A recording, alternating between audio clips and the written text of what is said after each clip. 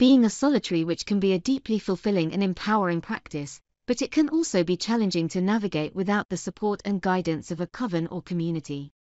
Here are some tips for practicing as a solitary witch. 1. Establish a regular practice. Set aside a specific time and space for your witchcraft practice. This could be a certain day of the week or a particular time of day. Consistency is key when building a magical practice. 2. Create a sacred space. Designate a space in your home where you can perform your rituals and spells.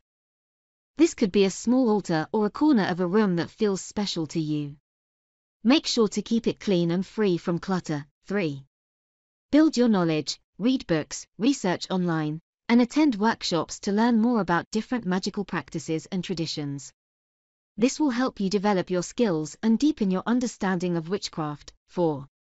Connect with nature. Spend time outdoors, observe the cycles of the moon, and pay attention to the changing seasons. Nature can be a powerful teacher and source of inspiration for your magical practice. 5. Use meditation and visualization. Meditation and visualization techniques can help you focus your intention and connect with your inner wisdom. They can also be helpful tools for manifesting your desires and working with the energy of the universe. 6. Trust your intuition. As a solitary witch, you won't have a coven or community to guide you, so it's important to trust your own instincts and intuition.